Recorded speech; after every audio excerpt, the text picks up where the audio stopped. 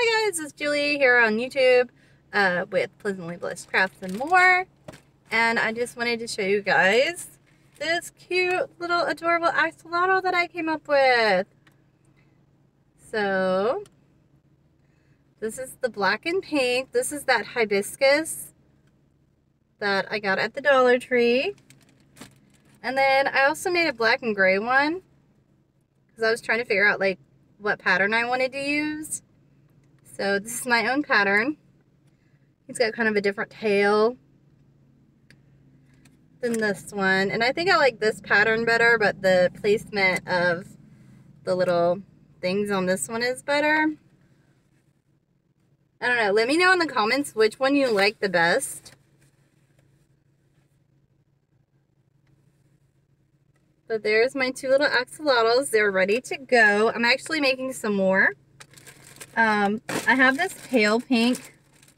I'm in my car right now with my daughter. Hi. But I have this really pale pink that I'm going to make the fins, the hibiscus. I think those will look super cute together. And then I'm also going to make a gray one with this like red and pink mixture. So that's my plan for today. But I wanted to show you guys these two because I had said in the last video that I was going to make some, and I did.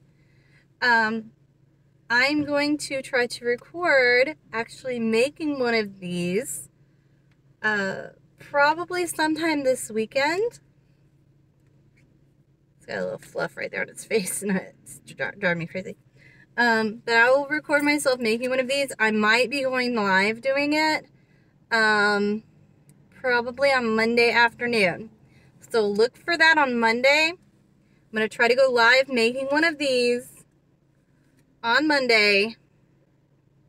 Not sure what time yet, but I will let you guys know, okay? So that's all I have for today for the video. I just wanted to show you guys that and let you know that I plan on making more because they're so cute. I love them and they're like the perfect size. And also these are no-sew patterns. So this is a completely no-sew pattern that I will be letting you guys do with me. So it'll be really, really cute. So my question of the day for today is, when did you find out that axolotls were a real live creature? So I didn't find out until like last year, y'all. So that's my question of the day. Let me know in the comments. Thanks for watching. Bye.